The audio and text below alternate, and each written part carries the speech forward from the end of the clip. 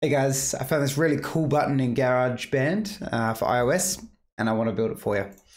So it's this one over here, it's this power button and you can see it's quite lifelike. It actually looks like a bit of a mixing board and it's more than just a color and a border. So there's a few things going on here. So let's show you how Apple have achieved this effect.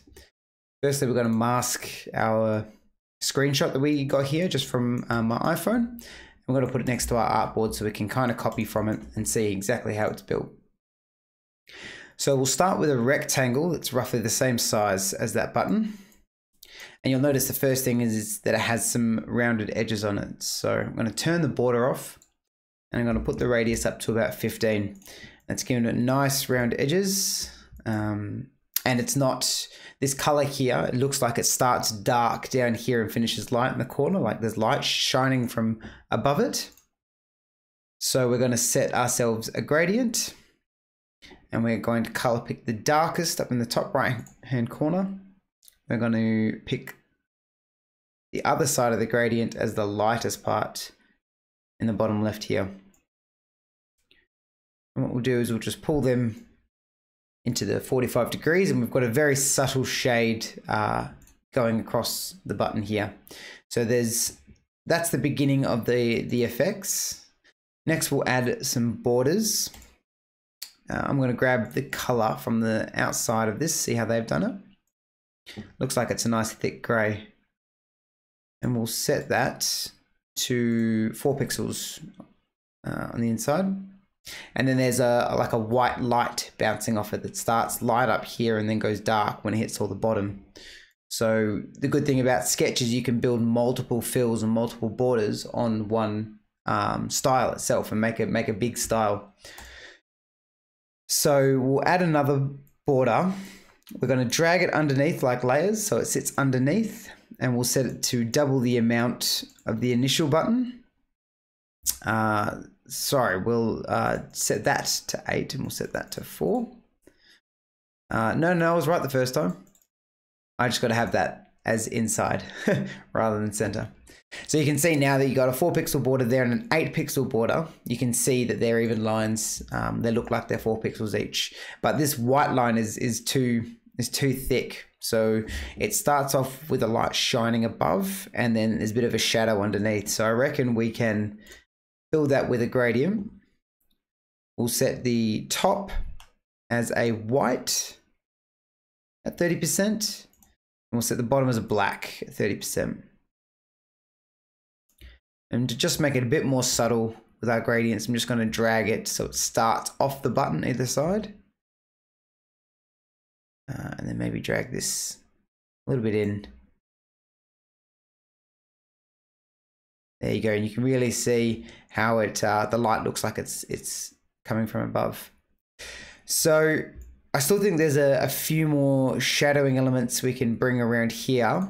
I'm going to add some inner shadows inside here, and we'll set up this bottom one first on a negative y-axis, and you can see that it's coming into the button there, and we'll set that to. That looks like this element here is a little bit lighter and then this is a little bit darker. So we'll set this one as a white. We'll turn down the opacity nice and low. I'm just going to up that blur.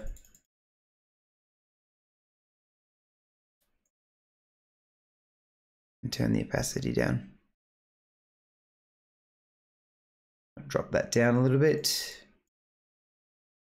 It's just a little glow that emphasizes this little bump in our button here. And I'm going to do the same by adding another inner shadow and dealing with the top bit there. So should be positive 12. We're just replicating the same elements over this right hand side here, just at different colors. When doing this, you'll find the black is usually stronger than white. So the black will have to be, sorry, the white is stronger than the black. You'll figure that the white will have to be turned down a bit more than black. And so I'll leave that here at about 50. And that will give us, might even need to make it a little bit more blurry. And that'll give us a little lip at the top here. So we're looking pretty similar now. There are a few more things. You can see that it's because it's quite pressed off the page that it's actually running a standard shadow that sits at the bottom, which is quite thick. I'm going to run it up to about 70 alpha. Let it drop down a few and then add a bit of blur to it. And so I'm going to make it even thicker than that. And that'll look nice. So that'll be sitting off the bottom of the page. Great. So, and now you can also see that to replicate this real life feel, they've added a bit of noise to it. So a bit of like a texture, like a leather texture almost. And I think we can add that to our button by adding a plus and changing the fill into a noise. We'll keep it as an original and we'll move the intensity down nice and low. And we'll change this to, I think overlay might work the best. Yeah, we can pop it up a little bit more.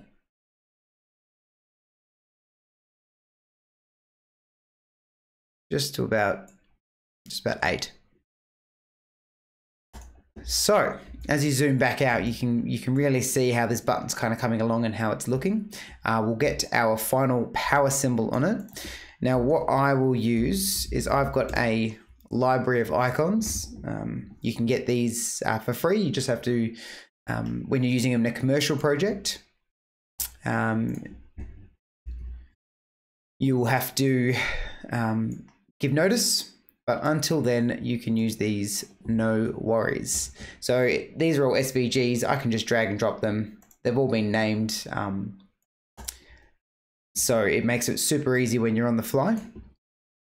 We're going to scale that one up to about 300%, see how that looks.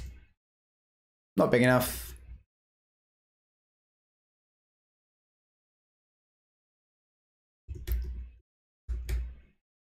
$550.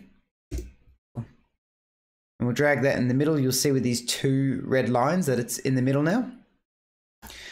So once we have it in there, there's a slightly different styling. You can see that there's a rounded edge up the top corners here, and even these are a little bit rounded as well. So ours is a little bit sharp. So we can go into ours and double click into the shape we want to edit, select the vector points, and just add just a 1 pixel, just enough to take quite literally the edge off it. And then we can do the same on this as well by holding shift, and I'm clicking all 4 of the vector points and adding a 2 pixel around it. So it's quite similar. We will change the fill to white. It's definitely a white. It might even be a gray. And it looks like it has a shadow and a border around it. So we'll add a border that's the same color as their outside, and I'm just going to make it drop it a tiny bit in opacity at about a 1.5 pixel thickness. And then the last thing it has is a shadow just sitting at the bottom, just to make it sit off the page a tiny bit. It's not a very big shadow and it's not a very noticeable shadow, but it kind of works with the border.